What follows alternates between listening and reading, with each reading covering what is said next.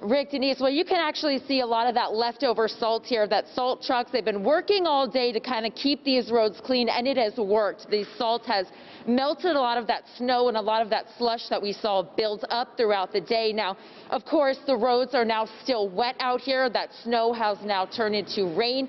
Now, this is what officials say you need to watch out for, because as these roads remain wet, it could make for a very dangerous morning commute.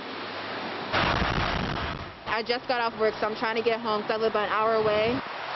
Done with work just in time.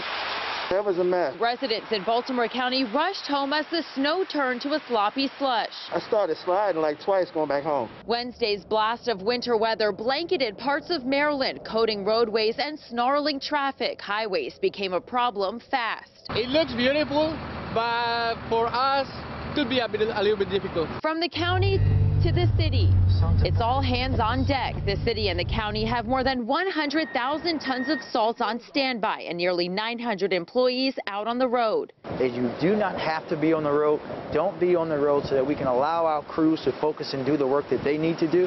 We expect that within 24 hours of the last snowfall, we will have all of our roads clear.